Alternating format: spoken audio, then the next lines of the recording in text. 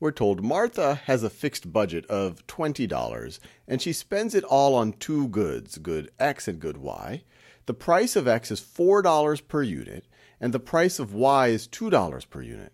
The table below shows the total benefit, measured in dollars, Martha receives from the consumption of each good. All right, we see that here. This is total benefit, not marginal benefit.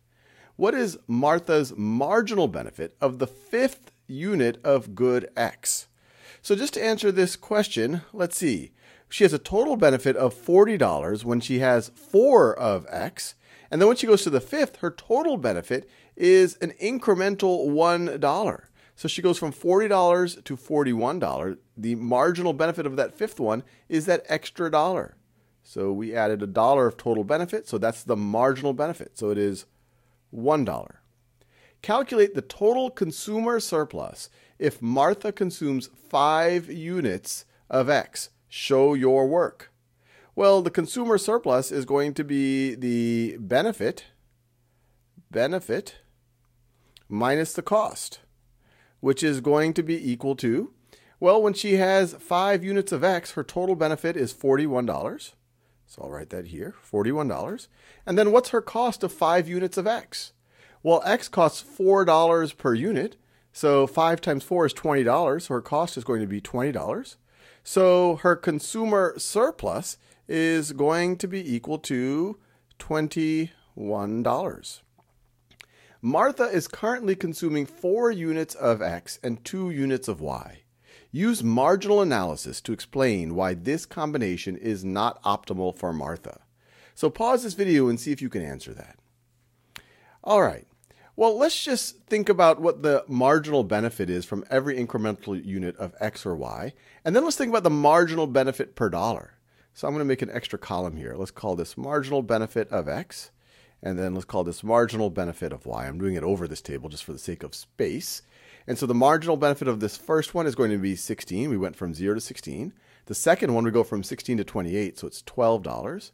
And then to go from 28 to 36 is 8. To go from 36 to 40 is 4 extra dollars of benefit.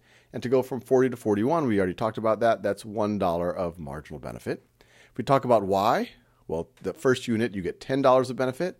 The next one is the total benefit increased by $8. So that's the marginal benefit of the next unit. The next one, to go from 18 to 24 is 6. To go from 24 to 28 is 4 more. And then 28 to 30 is 2 more.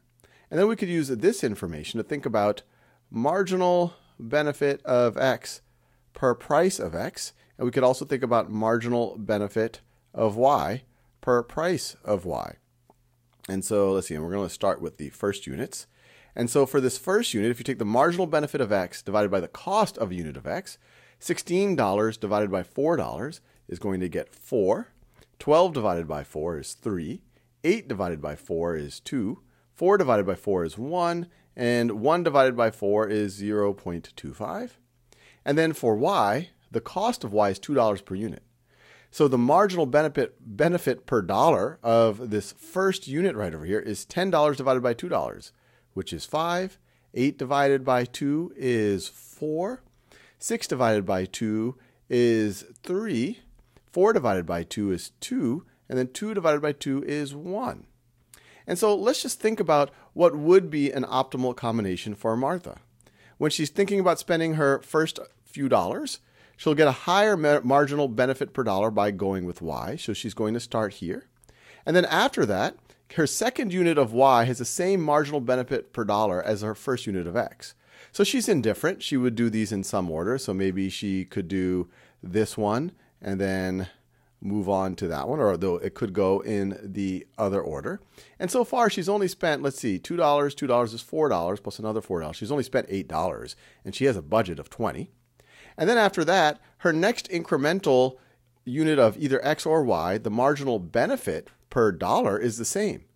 So just thinking about whether this could be an optimal combination, she's already bought 2 units of Y. Let's just give the benefit of the doubt here. Let's say that she goes for the X. So she buys this one here.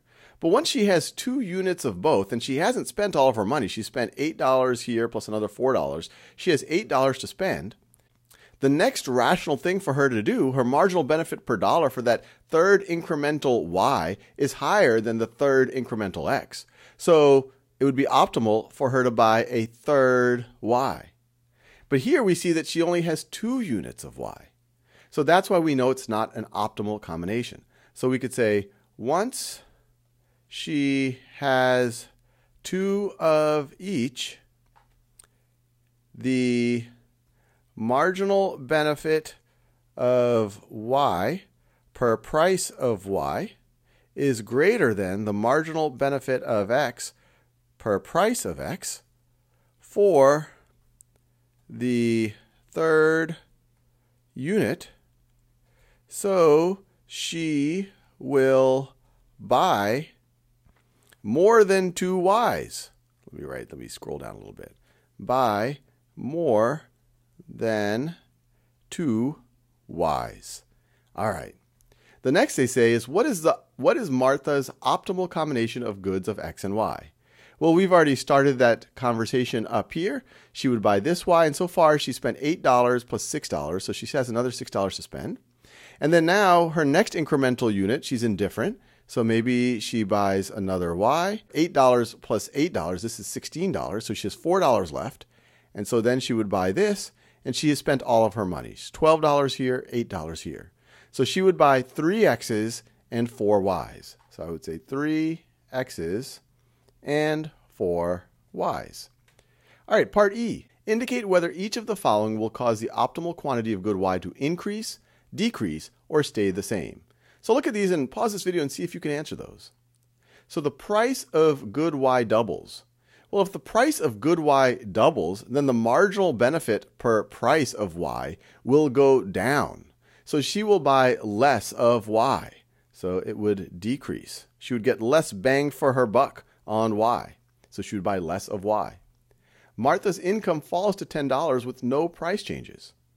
Well, if we go through the exercise we just did, her budget would run out much faster, and so she would definitely decrease the number of y's she would buy.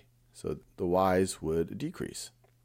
Martha's income doubles, and the price of both goods double. Well, in that case, things would stay the same. Stay the same.